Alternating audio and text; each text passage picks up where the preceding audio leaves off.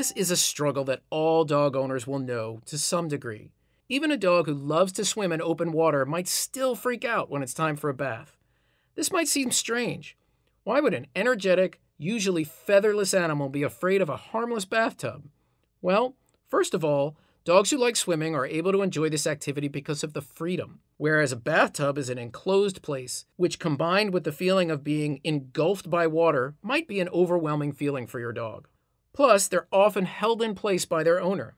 Imagine if you were in a tiny swimming pool that was getting filled with water and someone bigger and stronger than you was holding you down so you couldn't move.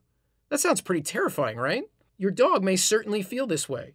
But the good news is, you're not alone. Even if your dog reacts to bathwater like it was a vat of acid, you can still turn this painstaking activity into a fun bonding session. Because bathing is not only a way to keep your pup smelling fresh and clean, it's also important for their skin health. So keep watching for tricks for easing your pup into bath time. First things first, the preparation. A little planning will go a long way towards making sure the experience is smooth for both you and your pet. When you bathe your dog, you want your pet to associate it with something they like. So before heading into the room of doom, bring a toy or a special treat. You can give your dog the toy or treats as a post-bath reward or even during the course of the washing session. You'll also want to choose a special dog shampoo and conditioner. The shampoo is important for several reasons. Just like a human baby, your dog doesn't know when to keep her eyes closed, which means a bit of product will inevitably get into their eyes. For this reason, your dog shampoo should be formulated in a way that doesn't sting their eyes. Because as challenging as this process is, it shouldn't have to be painful as well. The other thing to watch out for are ingredients that are gentle on the skin.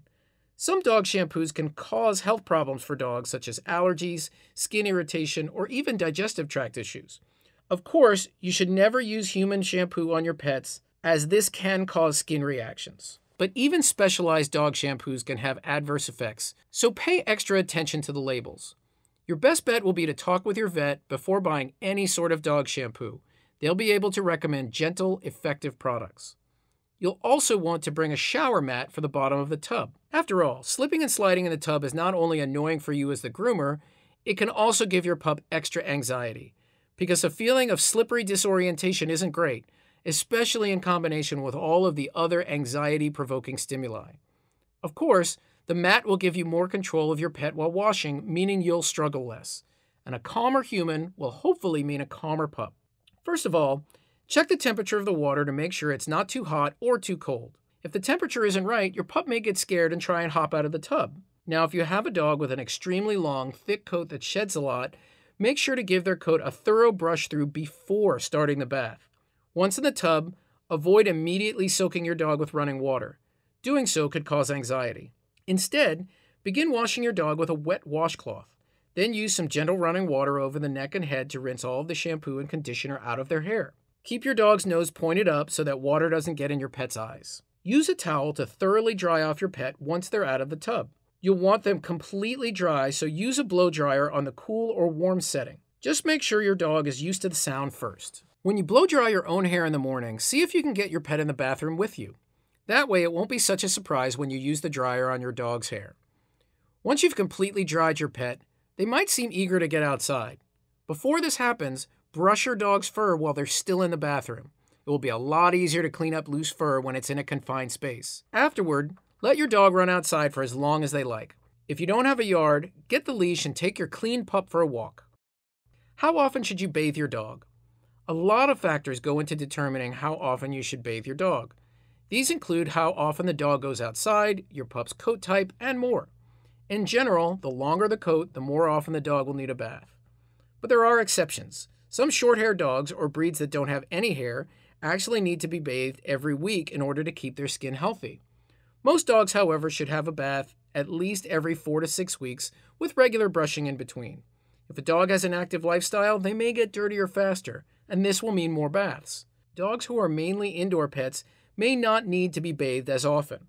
Regardless of how often you bathe your dog, do what you can to stick to a good grooming schedule. Regular bathing and brushing will help preserve the natural oils in your dog's coat, keeping your dog's hair looking its best. Just don't do it too often. Bathing too much could actually strip those natural oils from your dog's skin. If you're not sure how much you should bathe your pup, ask your vet. When bathing is too difficult, Call a groomer or know when it's time to see the veterinarian. Even small dogs can be a handful when it comes to bath time. Something as seemingly as simple as bathing a puppy can be a lot more than some pet owners can handle. There are also, as you can see, a lot of things you need to consider before you put your dog in the tub. Trying to bathe your dog might be more work than you're willing to do.